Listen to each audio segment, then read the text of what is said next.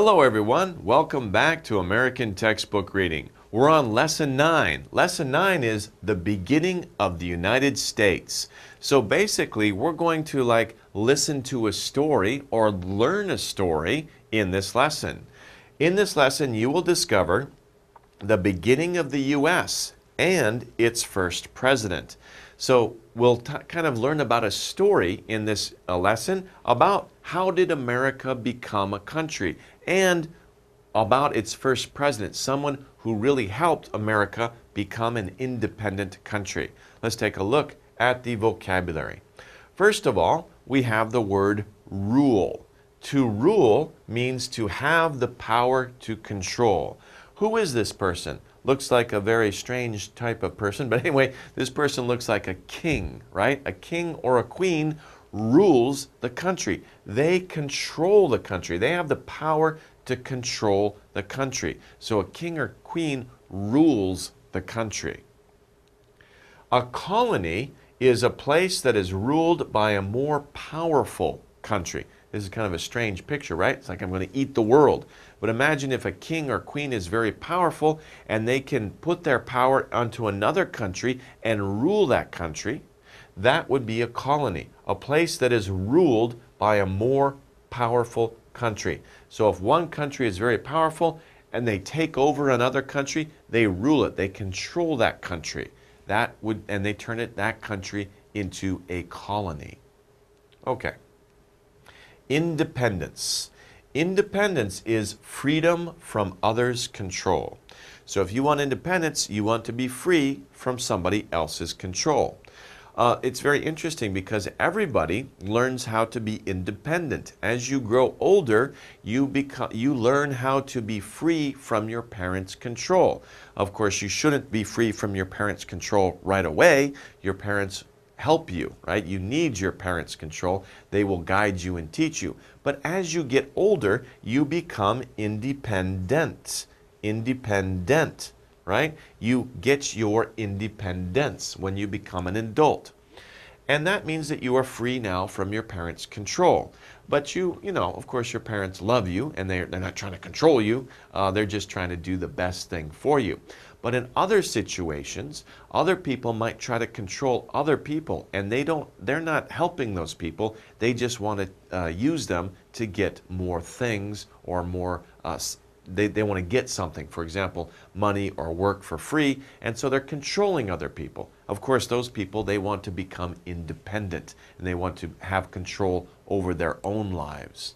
So, independence is freedom from others' control. Now, a declaration, if you make a declaration, you make a declaration. When you make a declaration is something that is officially told to other people. When you stand up in a formal situation and you announce something, or you can even write something, that can be a declaration too. It's when you officially tell other people some information, maybe your opinion or what you want to do. That is a declaration. You are declaring what your intentions are, what you want to do. Okay, war. War is a long period of fighting, a long period of fighting. Wars last for a long time. A long period of fighting between two countries. Wars are usually fought between two countries, but of course when a country fights against itself, that's called a civil war. But wars are usually fought between two different countries. And of course these would be wars. And they're very terrible things, as you can imagine. Okay, well, if we talk about war, we should talk about soldiers, right? A soldier is a person who belongs to an army. An army is what fights in a war. Each country has their own armies, and these armies fight against each other in battles, and that's part of a longer period that is the war. But of course, the soldiers are the people who do the fighting. A battle, I just mentioned that word, a battle is a fight, one fight. A fight means one fight during a war. A war is a long period of time. So during the war, there are many battles. There are many separate fights or individual fights. So each fight during a long time are called battles. It's very interesting. Some people may say, they won the battle. They won the battle, but they didn't win the war, right? They won the battle, but they didn't win the war. So, you know, armies can win a battle, but it doesn't mean that they're going to win the war. Because a war is a series of battles. One army might win a battle, but in the end, that country might lose the war. So they have to win all of the battles. If they win all of the battles, then they win the war. But, you know, they win some and they lose some. So you may have won the battle, but you didn't win the war. Or you may have lost the battle, but you didn't lose the war. And if somebody says you lost the battle, but you didn't lose the war, that means keep trying. Maybe you had a failure, but keep trying, keep fighting. It may be not a war, maybe you're struggling to do something else. You may lose a battle, but don't give up. You haven't lost the war, so keep fighting. Okay, now we have our chart here, the beginning of the United States. This is kind of our story. This is the story we're talking about. We're talking about what happened first, next, and next. The beginning of the United States. What happened first?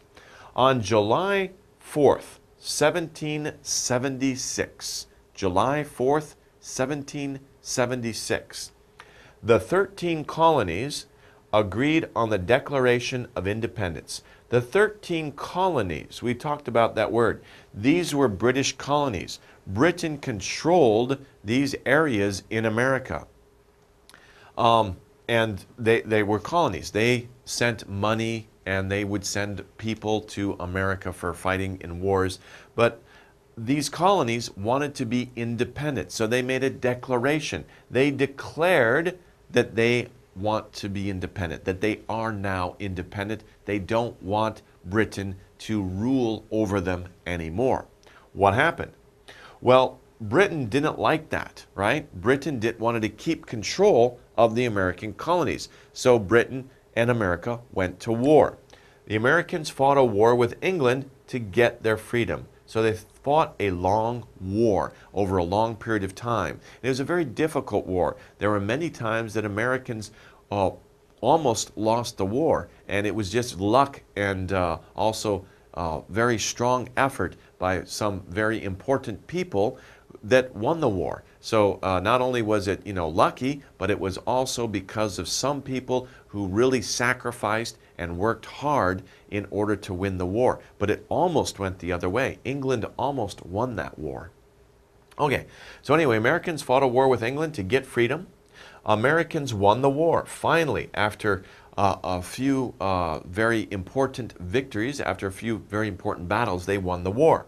The 13 colonies became the 13 states of America. They became the original 13 states of America. And as America got bigger and bigger and expanded, they added more states. So now there are 50 states of America. So this is kind of a short story of the beginning, how the United States began. We have a little footnote here, right? On July 4th.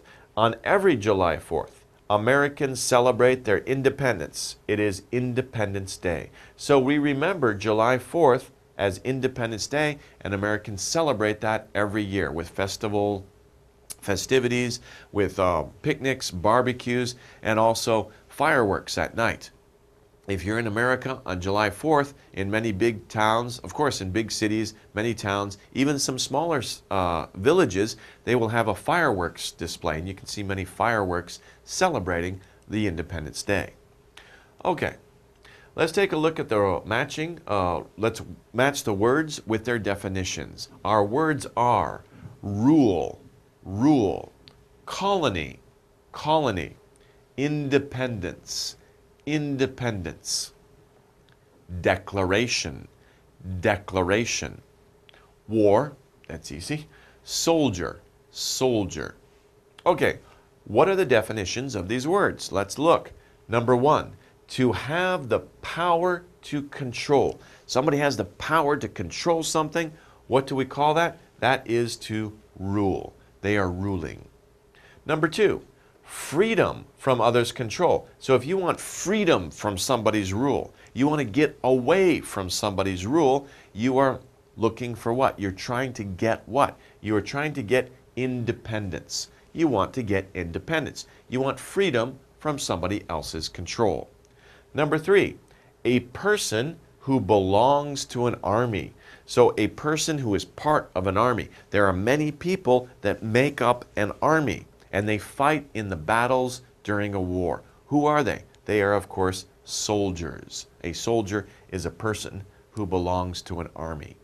Okay, number 4, something that is officially told to people. You want to stand up and you want to declare something. Or you can write it down in a letter and you're declaring your intentions, what you want. What are you doing? You are making a declaration. You're making a declaration. Okay, number 5, a place that is ruled by a more powerful country. So one country is very powerful and it goes out and it rules another place that's not inside that country. What do we call that other place? We call that other place a colony. Many European countries had colonies a long time ago. They would rule places in Africa or in the Americas, North America and South America, and also in Asia. Okay, 6, a long period of fighting between two countries. A long period of fighting between two countries, and there are many battles fought during this event. Of course, it is called a war. A war is a long period of fighting, and many battles are fought during a war.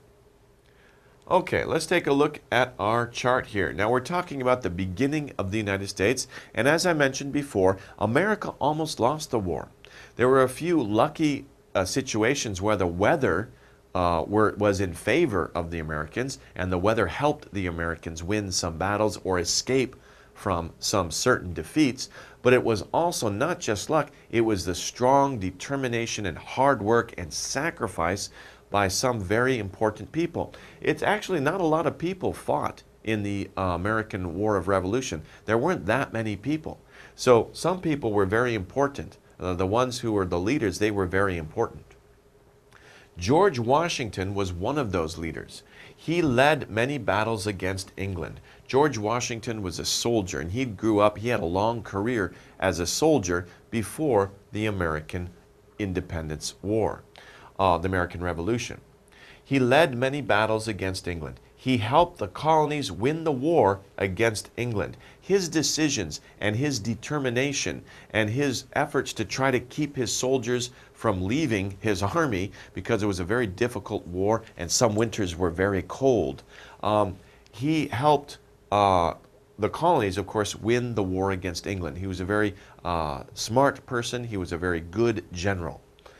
George Washington became the first president. After the war, he became the first president of the United States of America. He was very well respected because of his efforts and his determination and his sacrifice, that people elected him to become the first president. It's funny because the story says that he didn't really want to be president, but the people respected him so much and they liked him so much that they elected him as the president. So he accepted, but he wasn't very enthusiastic about it. But he became president because he was a man who served his country. Okay. Look at the picture and fill in the blank to complete the sentence. In this picture, we can see many people gathering around. This is the Congress of Philadelphia, right? This is when, on July 4th, 1776, the 13 colonies, so these men are representatives from the 13 colonies, they met and they agreed on what? This is a type of letter that they sent to King George in England. It was a declaration. A declaration of what? It was a declaration of independence. And this is what started the war with England, because King George said no. He got the Declaration of Independence. He's like, no, you can't break away. We're going to have a war about it. And America won the war. Okay, let's take a look at our true-false questions. Number 1. A battle is a person who belongs to an army. Does that sound right to you? A battle is a person? A battle is not a person. A battle is a fight. So this is wrong. This is false. How do we change it? We need to change battle to another word that we learned. A what is a person who belongs to an army? A soldier. Soldier. oops, my pen. A soldier is a person who belongs to an army. That's a soldier, not a battle. Next one, number 2. George Washington led many battles against America. So what this sentence says is that George Washington was against America. He fought against America. This sentence makes it seem like George Washington was on the side of England or Britain against America. Is that true? Absolutely not. That's false. George Washington wasn't against America. He was for America. So this sentence is false. George Washington led many battles for America. We'd have to change that. Now it's true, but we have to change it, so it's false. Okay, number 3. A colony is a place that is ruled by a more powerful country. Is that true? Does that sound right? That does sound right. It is true. So a colony is a place, a more powerful country takes that place and rules it. It's not inside that country. They went out and they took that land or they took that region, and that is their colony. Okay, well that wraps it up for the vocabulary section. Let's take a short break. We'll come back and take a look at the reading. Don't go away. Okay, welcome back to the reading section. We're going to go over the reading passage now, and this is kind of telling a short story. How did America become an independent country? Let's take a look here. Of course, we're going to start off with the first event and go in the order like telling a story. First, next, next. We're starting off with in the early 18th century. In the early 18th century, Americans were ruled by the King of England. It's interesting when you look at the early 18th century, what does that mean? That means the early 1700s, right? Don't get confused. Sometimes it's confusing. You see 18th century, we think 1800s, but 18th century actually means 1700s, right? And early means 1700 to 1750, right? Those early 1700s. In the early 1700s, or 18th century, Americans were ruled by the King of England. The King of England had control over the American colonies because they were founded by England. British ships went there and they had the power with the Navy, and most British citizens went to America and settled there. So they were still British citizens. They said allegiance, or they had allegiance to their king back in England, even though that was very far away. So this means that America was a colony of England. The American people wanted freedom from England. Okay, so for a long time, America was a colony of England. But people were not happy with the rule of the king, partly because it was so far away. And the king wanted a lot of taxes. So the American people wanted freedom from England. They wanted independence from England. So on July 4th, 1776, in the later part of the 18th century, the Americans had enough, right? They wanted to declare their independence. So on July 4th, 1776, the American people signed the Declaration of Independence. The representatives from the 13 colonies, each one of them signed the Declaration of Independence. But England did not want the American colonies to be independent. So America had a war with England to fight for their independence. So this is telling the story.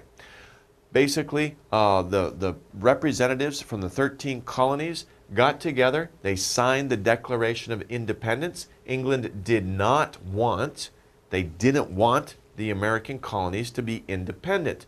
Why not? Because if the American colonies were independent, Britain or King George would lose a lot of money. They wouldn't send taxes anymore to England. So of course England didn't want to lose all that money and all those resources. So they had a war over this. America had a war with England. Americans wanted to be independent. They wanted their own country. So soldiers fought many battles. Soldiers on both sides. English soldiers and American soldiers fought against each other. By the way, also German soldiers and French soldiers were also involved in the war. That's another story. Soldiers fought many battles. George Washington was a famous leader who helped America in the war. In the end, the American colonies won the war and became the United States. So, soldiers fought many battles during the long period of the war. George Washington was a famous leader.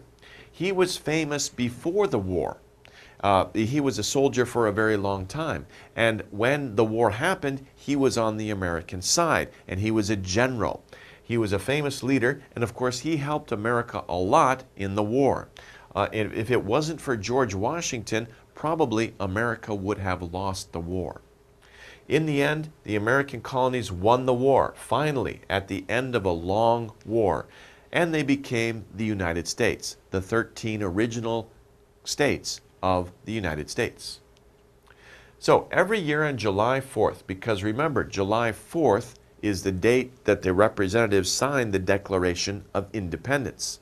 Every year on July 4th, people in America remember the war and the signing of the Declaration of Independence. So it's interesting, July 4th wasn't the date that America won its independence. It was the date that America said that they wanted to be independent. So that's an important point to remember. July 4th isn't the date that America got its independence. They hadn't won the war. They hadn't even started the war at that time. But that was when they declared they want independence. And so that date is the date that people remember and the date that they celebrate. Okay, so we have a reading skill. We're talking about sequence for a skill. Sequence means in time order. What's first, second, third, fourth, and so on, in sequence. So what we can see here is we can see three events that happened in sequence. This happened first, this happened second, this was the third or last thing that happened. We need to fill in the blanks in our story. These are the words we use to fill in the blanks. Independence, the United States, George Washington, and freedom. Let's fill in the blanks with these words. First, Americans wanted beep from England. What do people want from another place? If they want to be free from control, they want what? They want their independence from another thing. So Americans wanted freedom from England. This man wanted freedom from his company. For example, a person gets freedom from another person or a country or organization. Americans signed the Declaration of what? They wanted to be free from control. They wanted to be independent, right? So they signed the Declaration of Independence. Then what happened? America had a war with England as a result of this. Who was a famous leader in the war? Who was a famous leader? Well, we can see down here, this name right here, George Washington was a famous leader in the war. And then in the end, at the end of the story, America won the war and became what? What did America become? There were 13 colonies. Those colonies became states. So America became the United States. Those 13 colonies didn't become different countries. They become united into one country, so they became states. Okay, let's take a look at the reading comprehension questions. Number 1. America was once a beep of England. Remember, England had many regions around the world that they controlled, that they ruled. Those were what? They were, of course, called leader, colony, or ruler. They were called colonies. America was one colony of England. England had many colonies all around the world. So not leader, not ruler, but colony. Okay, number 2. George Washington was a what? Was George Washington a famous king? Was he a king of a country? No, he wasn't a king. George Washington was a famous Englishman, or he was an Englishman. Well, before the war, he was an Englishman, but more important, during the war, he became an American. That's not really an appropriate answer. George Washington was a what? A famous leader? Yeah, he was a famous leader during the war. He helped lead the Americans to victory over the English. And that's interesting too, number B, because if you think about it, all Americans were Englishmen or English women before the war, but after the war they became Americans. But George Washington was a famous leader. That's a more appropriate answer. Okay. In America's war with England, during the war with England, A, England became a colony of America. B, George Washington was a king. C, soldiers fought many battles. Which answer sounds correct? Let's look at A. America's war with England. England became a colony of America? So America won the war and then took over England and ruled England from America? No, that didn't happen. America was not that strong. They just barely won the war by themselves. So that's not true. B, George Washington was a king. No, we already saw that. George Washington was not a king. C, soldiers fought many battles. Well, yeah, sure, and that happens in all wars, right? In any war, not just America's war with England, soldiers fought many battles. In all wars, soldiers fight many battles. So the answer is C. Number 4. In the early 18th century, before 1776, remember 18th century is the 1700s. 1776 is not early, it's late, right? So in the early 18th century, before 1776, Americans what? A, signed the Declaration of Independence. B, were ruled by the King of England. C, fought England in a long war. Which one is true? A, signed the Declaration of Independence? No, because it says before 1776, in the early 18th century. That's not true. They signed the Declaration of Independence in 1776, not before. Okay, B, were ruled by the King of England. Well, that's true, isn't it? Because in the early 1700s, America was ruled by the King of England. C, fought England in a long war? No, there wasn't a long war with England before that. Okay, now we've come to our chart again, and we're kind of using this as a summary to tell the story of the beginning of the United States. So we see 3 different pictures showing the different events in order, first, second, and last, in telling the story of how America became independent. It's the beginning of the United States. Over here we can see this first picture.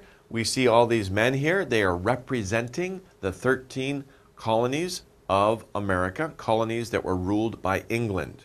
Now they didn't like to be ruled by England. They wanted to be free from that rule. So on July 4th, 1776, the 13 colonies agreed on the Declaration of Independence. They declared their desire to be independent to King George, the British king.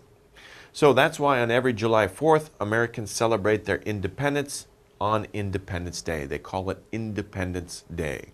So that's what happened first. After that, King George didn't like it, right? He said, no, you can't be independent. So Americans fought a war with England to get freedom. And this, of course, is a picture showing the war. Over here you have the redcoats, the English soldiers, and here you have the American militia who are fighting against the British.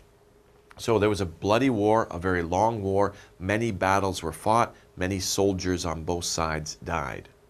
Finally, in the end, Americans won the war. The 13 colonies became the United States of America. The 13 colonies became states, and they became the United States of America. And that is how America began. That is the beginning of the United States. So this lesson was kind of telling a story. How did the United States become a country? What was the beginning?